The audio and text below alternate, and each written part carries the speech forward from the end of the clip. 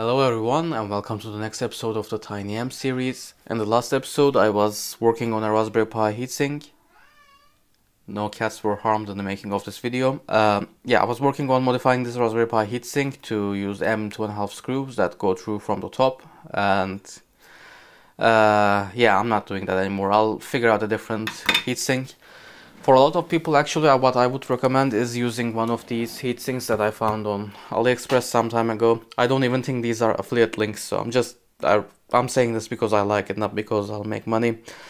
This is just copper. I think it's 4mm thick or something like that, so it's not the thickest piece available, but it is easy to mount, as you can see, and even lets you mount a Raspberry Pi hat on top, which is also nice.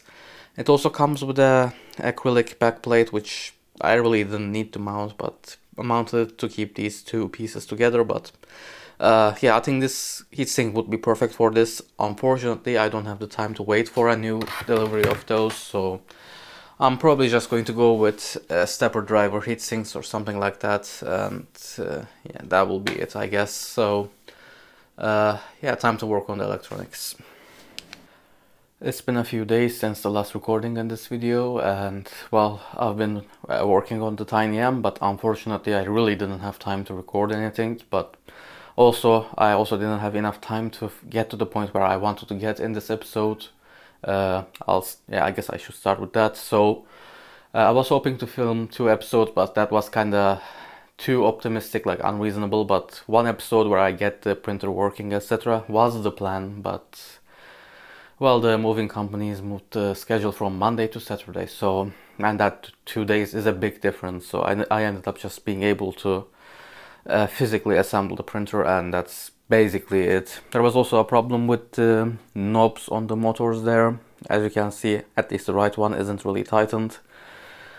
That's a print tolerance issue on my Boron Zero. My Boron Zero currently isn't printing that well, and you might have seen some examples of that in the Boron Zero episode as well, like the latest skirts I printed. I don't know what's going on, but my theory is it's the MGN7 rail, because it is really wobbling, like the carriage itself is wobbling, not the plastic part mounted on top. So I basically have to order a part for that, which is the reason I never really addressed it at this point. I'll fix it after the move. But other than the physical assembly, also there's some work on the electronics. I'll put up a picture of that on the screen right now, and well, that's basically it.